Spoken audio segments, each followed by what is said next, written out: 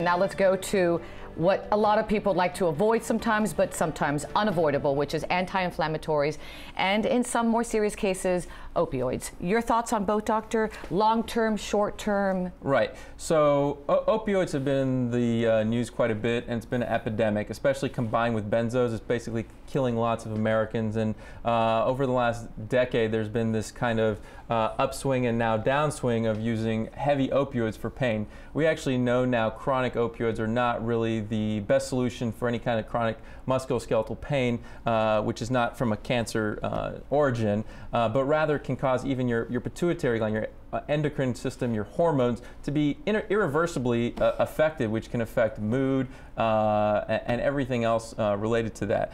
Other medications like over-the-counter NSAIDs and Tylenol, we think that these are benign, meaning that they don't have any side effects, but they can. If you're taking these every day chronically, they really need to be monitored. So if you're taking any medications more than a week, you should probably see a primary care physician to evaluate it.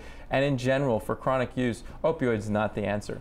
And something that happens a lot is when everybody gets together at the mall to get moving and doing exercise, they're talking to each other and they're saying, you know, I'm taking this, it's working fantastic, and I'm taking this and it's working fantastic. But this is something where you have to discuss it with your doctor, correct? Because what works for Maria may not be working for Cynthia. Absolutely. You see where I'm going with this? Absolutely. So you have to take all your comorbidities or medical conditions that you have into consideration. So if you have some kidney issues, we might go with a different medication. If you have a liver issue, we might go with a different medication.